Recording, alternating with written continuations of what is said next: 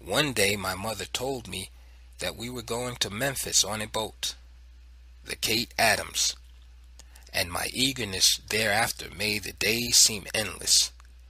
Each night I went to bed hoping that the next morning would be the day of departure. "How big is the boat?" I asked my mother. "As big as a mountain," she said. "Has it got a whistle?" "Yes." "Does the whistle blow?" "Yes." "When?" "When the captain wants it to blow." "Why do they call it the Kate Adams?" "Because that's the boat's name." "What color is the boat?" "White." "How long will we be on the boat?" "All day and all night." "Will we sleep on the boat?" "Yes, when we get sleepy, we'll sleep. Now hush." For days I had dreamed about a huge white boat floating on a vast body of water, but when my mother took me down to the levee on the day of leaving, I saw a tiny, dirty boat that was not at all like the boat I had imagined. I was disappointed, and when time came to go on board, I cried, and my mother thought that I did not want to go with her to Memphis, and I could not tell her what the trouble was. Solace came when I wondered about the boat and gazed at Negroes throwing dice, drinking whiskey, playing cards, lolling on boxes, eating, talking, and singing. My father took me down into the engine room, and the throbbing machines enthralled me for hours. In Memphis, we lived in a one-story brick tenement. The stone buildings and the concrete pavements looked bleak and hostile to me. The absence of green, growing things made the city seem dead. Living space for the four of us, my mother, my brother, my father, and me, was a kitchen and a bedroom.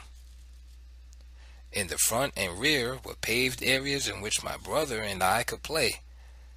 But for days I was afraid to go into the strange city streets alone. It was in this tenement that the personality of my father first came fully into the orbit of my concern.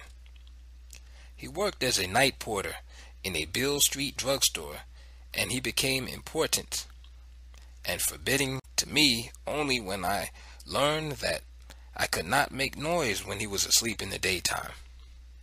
He was the lawgiver in our family, and I never laughed in his presence. I used to lurk timidly in the kitchen doorway and watch his huge body sitting slumped at the table. I stared at him with awe as he gulped his beer from a tin bucket, as he ate long and heavily, sighed, belched, closed his eyes to nod on a stuffed belly. He was quite fat, and his bloated stomach always lapped over his belt. He was always a stranger to me, always somehow alien and remote. Hunger stole upon me so slowly that at first I was not aware of what hunger really meant. Hunger had always been more or less at my elbow when I played, but now I began to wake up at night to find hunger standing at my bedside, staring at me gauntly. The hunger I had known before this had been no grim, hostile stranger. It had been a normal hunger that had made me beg constantly for bread, and when I ate a crust or two I was satisfied. But this new hunger baffled me, scared me, made me angry and insistent. Whenever I begged for food now, my mother would pour me a cup of tea, which would still the clamor in my stomach for a moment or two, but a little later I would feel hunger nudging my ribs, twisting my empty guts until they ached. I would grow dizzy and my vision would dim. I became less active in my play, and for the first time in my life, I had to pause and think of what was happening to me. "Mama, I'm hungry," I complained one afternoon. "Jump up and catch a cungry," she said, trying to make me laugh and forget. "What's a cungry?" "It's what little boys eat when they get hungry," she said. "What does it taste like?" "I don't know." "Then why do you tell me to catch one?" "Because you said that you were hungry," she said, smiling. I sensed that she was teasing me, and it made me angry. "But I'm hungry. I want to eat." "You'll have to wait." "But I want to eat now." "But there's nothing to eat," she told me. "Why?" "Just because there's none," she explained. "But I want to eat," I said, beginning to cry. "You'll just have to wait," she said again. "But why?" "For God to send some food." "When is he going to send it?" "I don't know." "But I'm hungry." She was ironing, and she paused and looked at me with tears in her eyes. "Where's your father?" she asked me. I stared in bewilderment. Yes, it was true that my father had not come home to sleep for many days now, and I could make as much noise as I wanted. Though I had not known why he was absent, I had been glad that he was not there to shout his restrictions at me. But it had never occurred to me that his absence would mean that there would be no food.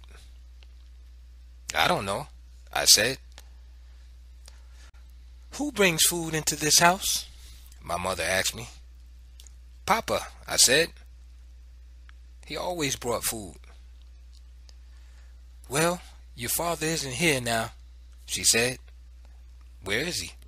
"I don't know," she said. "But I'm hungry," I whimpered, stomping my feet. "You'll have to wait until I get a job and buy food," she said. As the days slid past, the image of my father became associated with my pangs of hunger, and whenever I felt hunger, I thought of him with a deep biological bitterness. My mother finally went to work as a cook and left me and my brother alone in the flat each day with a loaf of bread and a pot of tea. When she returned at evening, she would be tired and dispirited and would cry a lot. Sometimes, when she was in despair, she would call us to her and talk to us for hours, telling us that now we had no father, that our lives would be different from those of other children, that we must learn as soon as possible to take care of ourselves, to dress ourselves, to prepare our own food, that we must take upon ourselves the responsibility of the flat while she worked. Half frightened, we would promise solemnly. We did not understand what had happened between our father and our mother, and the most that these long talks did to us was to make us feel a vague dread. Whenever we asked why father had left, she would tell us that we were too young to know. One evening my mother told me that thereafter I would have to do the shopping for food. She took me to the corner store to show me the way. I was proud. I felt like a grown-up. The next afternoon I looped the basket over my arm and went down the pavement toward the store. When I reached the corner, a gang of boys grabbed me, knocked me down, snatched the basket, took the money, and sent me running home in panic. That evening I told my mother what had happened, but she made no comment. She sat down at once, wrote another note, gave me more money, and sent me out to the grocery again. I crept down the steps and saw the same gang of boys playing down the street. I ran back into the house. "What's the matter?" my mother asked. "It's those same boys," I said. "They'll beat me." "You gotta get over that," she said. "Now go on." "I'm scared," I said. "Go on and don't pay any attention to them," she said. I went out of the door and walked briskly down the sidewalk, praying that the gang would not molest me. But when I came abreast of them, someone shouted, "There he is!" They came toward me, and I broke into a wild run toward home. They overtook me and flung me to the pavement. I yelled, pleaded, kicked, but they wrenched the money out of my hand. They yanked me to my feet, gave me a few slaps, and sent me home sobbing.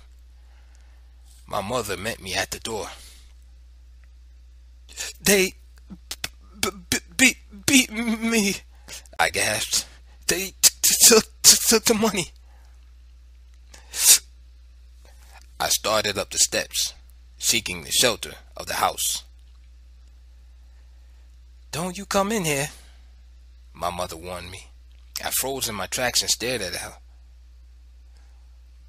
"But they're coming after me," I said. "You just stay right where you are," she said in a deadly tone. "I'm going to teach you this night to stand up and fight for yourself." She went into the house, and I waited, terrified, wondering what she was about. Presently she returned with more money and another note. She also had a long, heavy stick.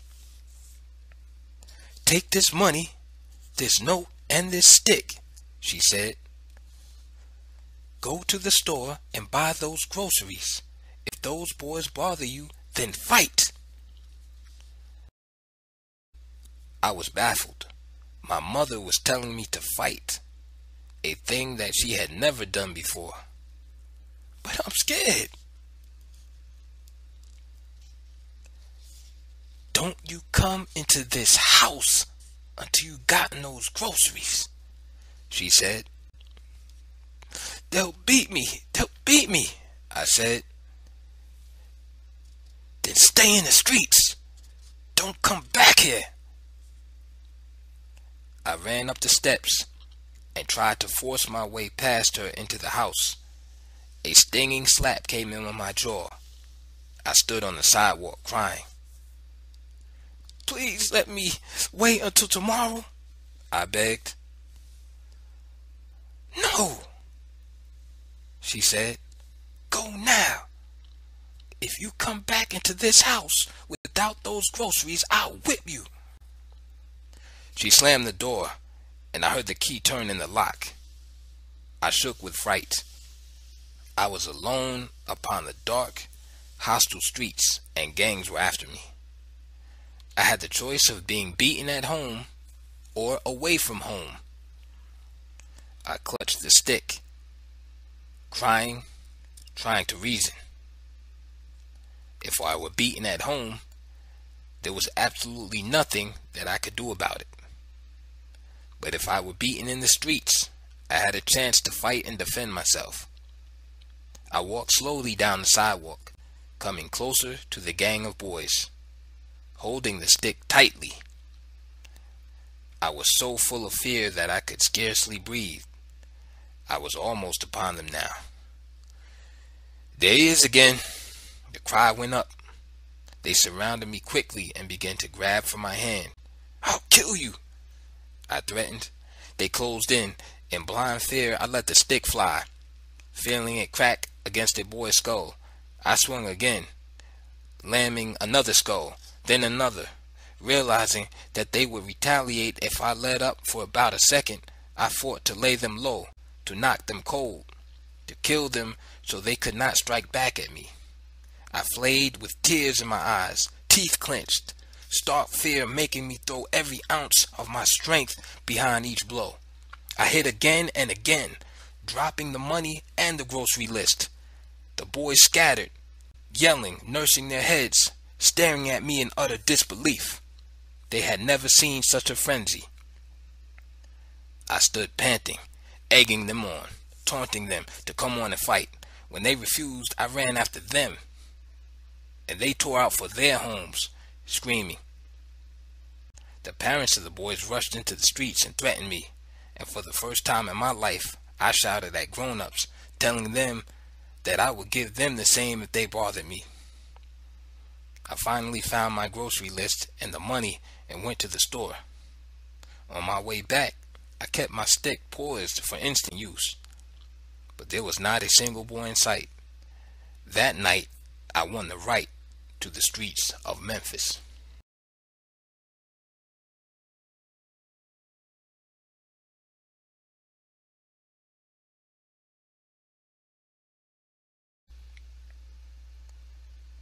After my father's desertion, my mother's ardently religious disposition dominated the household, and I was often taken to Sunday school, where I met God's representative in the guise of a tall black preacher. One Sunday, my mother invited the tall black preacher to a dinner of fried chicken. I was happy, not because the preacher was coming, but because of the chicken. One or two neighbors also were invited, but no sooner had the preacher arrived than I began to resent him. For I learned at once that he, like my father, was used to behaving and having his own way. The hour for dinner came, and I was wedged at the table between talking and laughing adults.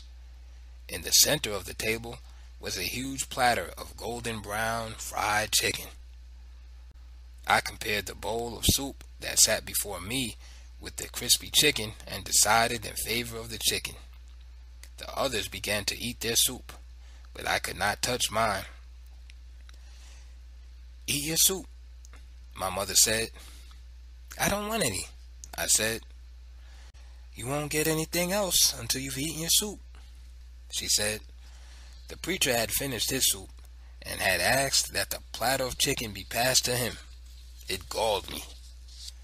He smiled, cocked his head this way and that, picking out choice pieces. I forced a spoonful of soup down my throat and looked to see if my speed matched that of the preacher. It did not. There were already bare chicken bones on his plate. He was reaching for more. I tried to eat my soup faster, but it was no use. The other people were now serving themselves chicken, and the platter was more than half empty. I gave up and sat staring in despair at the vanishing pieces of fried chicken. "Eat your soup or you won't get anything," my mother warned. I looked at her appealingly and could not answer, as piece after piece of chicken was eating. I was unable to eat my soup at all. I grew hot with anger. The preacher was laughing and joking, and the grown-ups were hanging on his words.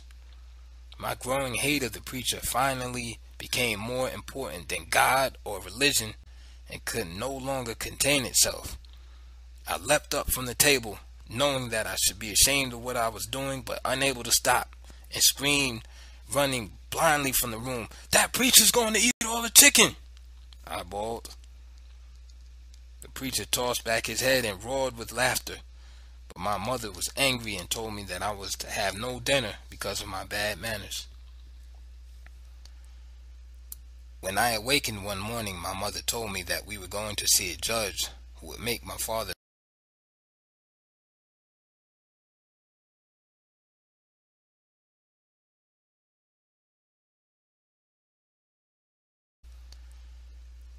When I awakened one morning, my mother told me that we were going to see a judge who would make my father support me and my brother.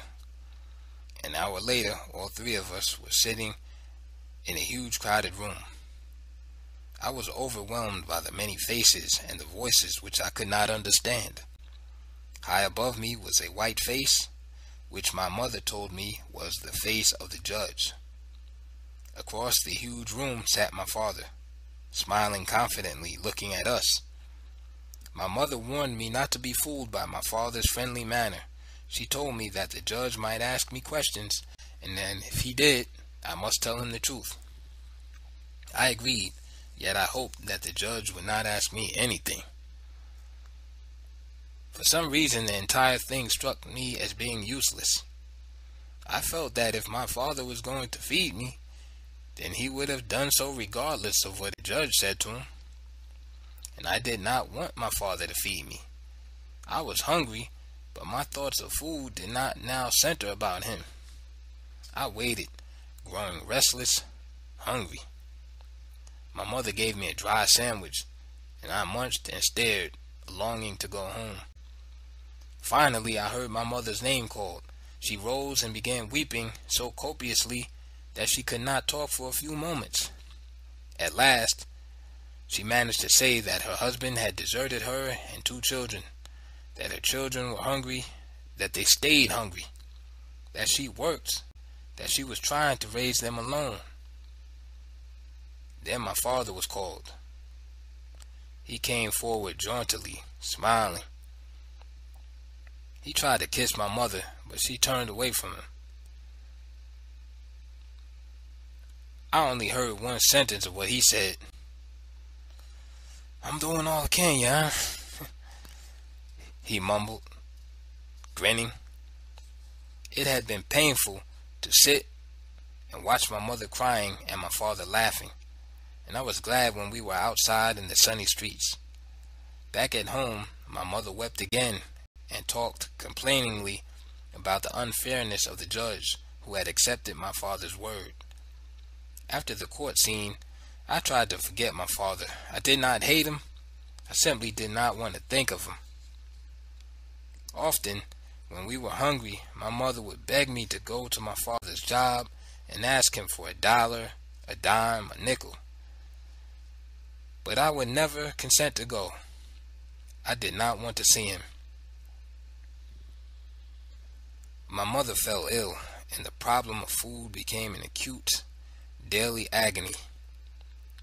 Hunger was with us always. Sometimes the neighbors would feed us, or a dollar bill would come in the mail from my grandmother. It was winter, and I would buy a dime's worth of coal each morning from the corner coal yard and lug it home in paper bags. For a time, I remained out of school to wait upon my mother. Then Granny came to visit us, and I returned to school. At night, there were long, halting discussions about our growing to live with Granny, but nothing came of it. Perhaps there was not enough money for railroad fare.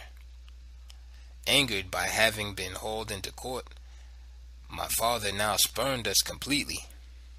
I heard long, angrily whispered conversations between my mother and grandmother to the effect that woman ought to be killed for breaking up a home. What irked me was the ceaseless talk and no action.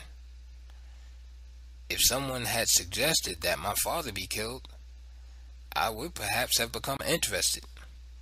If someone had suggested that his name never be mentioned, I would no doubt have agreed. If someone had suggested that we move to another city, I would have been glad. But there was only endless talk that led nowhere, and I began to keep away from home as much as possible, preferring the simplicity of the streets to the worried, futile talk at home. Finally, we could no longer pay the rent for our dingy flat. The few dollars that Granny had left us before she went home were gone. Half sick and in despair, my mother made the rounds of the charitable institutions seeking help.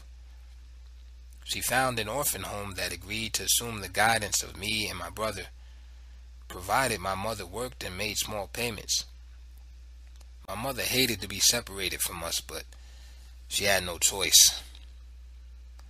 The orphan home was a 2-story frame building set amid trees in a wide green field.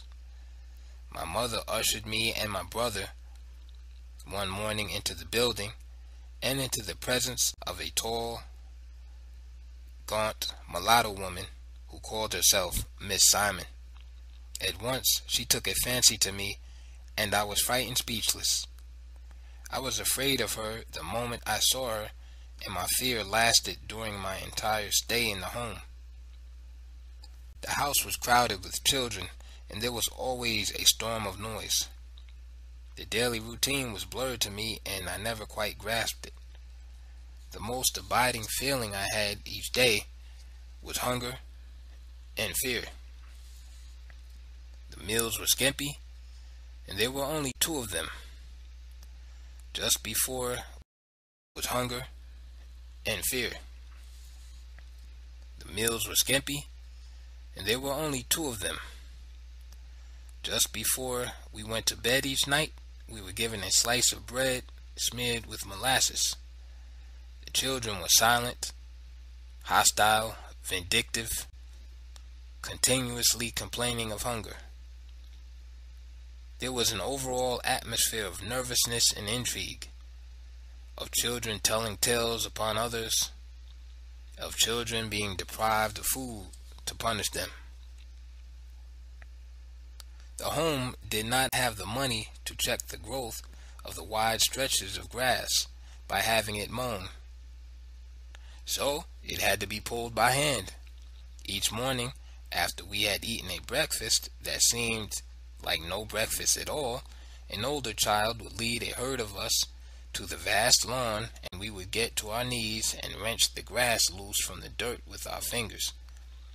At intervals, Miss Simon would make a tour of inspection, examining the pile of pulled grass beside each child, scolding or praising according to the size of the pile. Many mornings I was too weak from hunger to pull the grass. I would grow dizzy, and my mind would become blank, and I would find myself, after an interval of unconsciousness, upon my hands and knees, my head whirling, my eyes staring in bleak astonishment at the green grass, wondering where I was, feeling that I was emerging from a dream. During the first days, my mother came each night to visit me and my brother. Then her visit stopped. I began to wonder if she too, like my father, had disappeared into the unknown. I was rapidly learning to distrust everything and everybody. When my mother did come, I asked her why had she remained away so long, and she told me that Miss Simon had forbidden her to visit us, that Miss Simon had said that she was spoiling us with too much attention. I begged my mother to take me away. She wept and told me to wait, that soon she would take us to Arkansas. She left, and my heart sank. Miss Simon tried to win my confidence. She asked me if I would like to be adopted by her if my mother consented, and I said no. She would take me into her apartment and talk to me, but her words had no effect. Dread and distrust had already become a daily part of my being, and my memory grew sharp, my senses more impressionable. I began to be aware of myself as a distinct personality striving against others. I held myself in, afraid to act or speak until I was sure of my surroundings, feeling most of the time that I was suspended over a void. My imagination soared. My imagination soared. I dreamed of running away. Each morning I vowed that I would leave the next morning, but the next morning always found me afraid.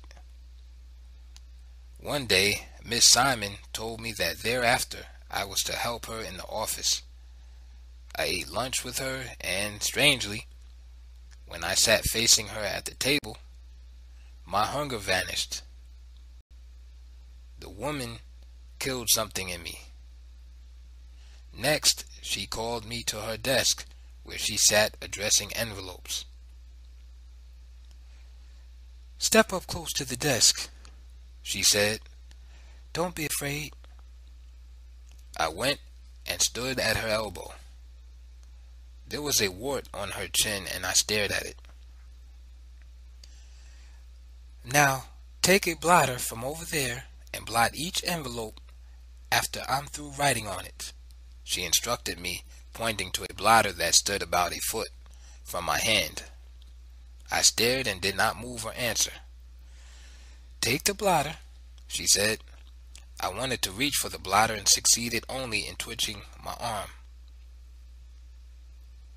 "Here," she said sharply, reaching for the blotter and shoving it into my fingers. She wrote on an envelope and pushed it toward me, holding the blotter in my hand. I stared at the envelope and could not move. "Blot it," she said. I could not lift my hand. I knew what she had said. I knew what she wanted me to do, and I had heard her correctly. I wanted to look at her and say something, tell her why I could not move, but my eyes were fixed upon the floor. I could not summon enough courage while she sat there looking at me to reach over the yawning space of 12 inches and blot the wet ink on the envelope. "Blot it," she said sharply. Still I could not move or answer. "Look at me." I could not lift my eyes. She reached her hand to my face and I twisted away. "What's wrong with you?" she demanded. I began to cry and she drove me from the room.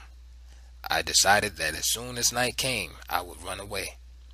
The dinner bell rang and I did not go to the table, but hid in a corner of the hallway. When I heard the dishes rattling at the table, I opened the door and ran down the walk to the street. Dusk was falling. Doubt made me stop. Doubt made me stop. Ought I go back? No. Hunger was back there and fear. I went on, coming to concrete sidewalks. People passed me. Where was I going? I did not know. The farther I walked, the more frantic I became. In a confused and vague way, I knew that I was doing more running away from than running towards something. I stopped. The streets seemed dangerous. The buildings were massive and dark. The moon shone and the trees loomed frighteningly. No, I could not go on. I would go back. But I had walked so far and had turned too many corners and had not kept track of the direction. Which way led back to the orphan home? I did not know. I was lost. I stood in the middle of the sidewalk and cried. A white policeman came to me and I wondered if he was going to beat me. He asked me what was the matter, and I told him that I was trying to find my mother. His white face created a new fear in me. I was remembering the tale of the white man who had beaten the black boy.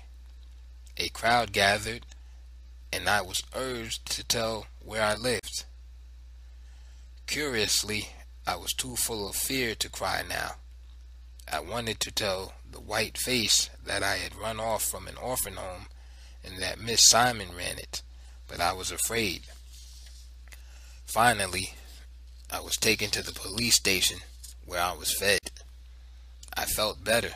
I sat in a big chair where I was surrounded by white policemen, but they seemed to ignore me. Through the window, I could see that night had completely fallen and that lights now gleamed in the streets. I grew sleepy and dozed. My shoulder was shaking gently, and I opened my eyes and looked into a white face of another policeman who was sitting beside me. He asked me questions in a quiet, confidential tone, and quite before I knew it, he was not white anymore. I told him that I had run away from an orphan home and that Miss Simon ran it. It was but a matter of minutes before I was walking alongside a policeman, heading toward the home. The policeman led me to the front gate and I saw Miss Simon watching for me on the steps. She identified me and I was left in her charge. I begged her not to beat me, but she yanked me upstairs into an empty room and lashed me thoroughly. Sobbing, I slunk off to bed, resolved to run away again. But I was watched closely after that. My mother was informed upon her next visit that I had tried to run away, and she was terribly upset.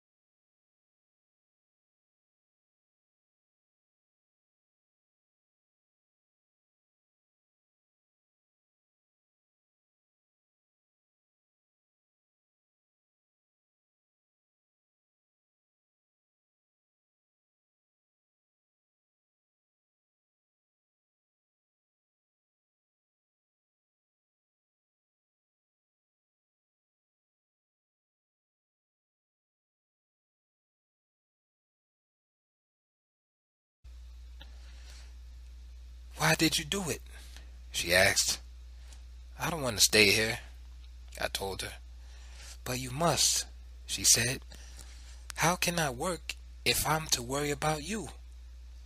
You must remember that you have no father. I'm doing all I can. I don't want to stay here, I repeated. Then, if I take you to your father, I don't want to stay with him either, I said. But I want you to ask him for enough money for us to go to my sister's in Arkansas, she said. Again, I was faced with choices I did not like, but I finally agreed. After all, my hate for my father was not so great and urgent as my hate for the orphan home. My mother held to her idea, and one night, a week or so later, I found myself standing in a room in a frame house. My father and a strange woman were sitting before a bright fire that blazed in a grate. My mother and I were standing about 6 feet away, as though we were afraid to approach them any closer. It's not for me, my mother was saying. It's for your children that I'm asking you for money. I ain't got nothing, my father said, laughing. Come here, boy, the strange woman called to me. I looked at her and did not move. Give him a nickel, the woman said. He's cute. Come here, Richard, my father said, stretching out his hand. I backed away, shaking my head, keeping my eyes on the fire. He is a cute child, the strange woman said. You ought to be ashamed, my mother said to the strange woman. You're starving my children. Now don't you all fight, my father said, laughing. I'll take that poker and hit you, I blurted at my father. He looked at my mother and laughed louder. You told him to say that, he said. Don't say such things, Richard, my mother said. You ought to be dead, I said to that strange woman. The woman laughed and threw her arms about my father's neck. I grew ashamed and wanted to leave. How can you starve your children? My mother asked.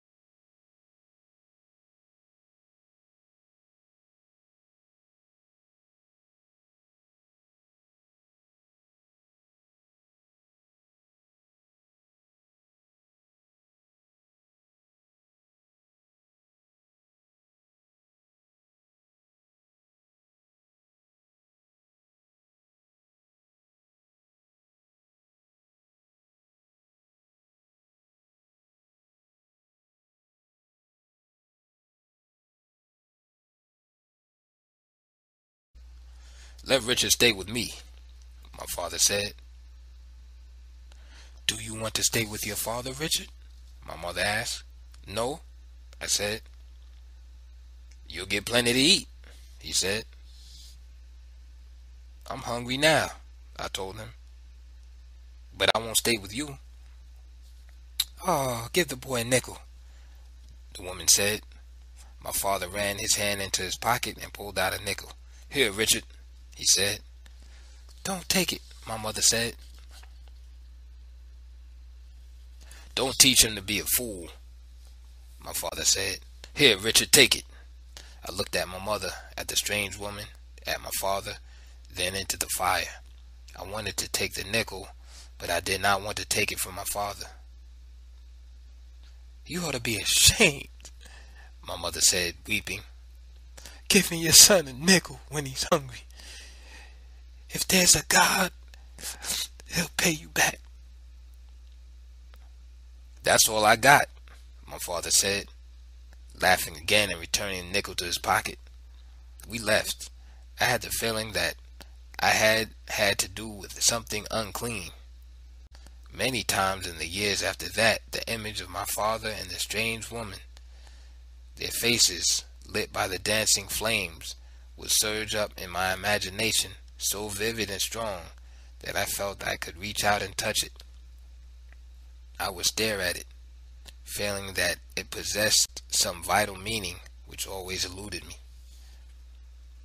A quarter of a century was to elapse between the time when I saw my father sitting with the strange woman and the time when I was to see him again, standing alone upon the red clay of a Mississippi plantation, a sharecropper clad in ragged overalls, holding a muddy hose in his gnarled, veined hands.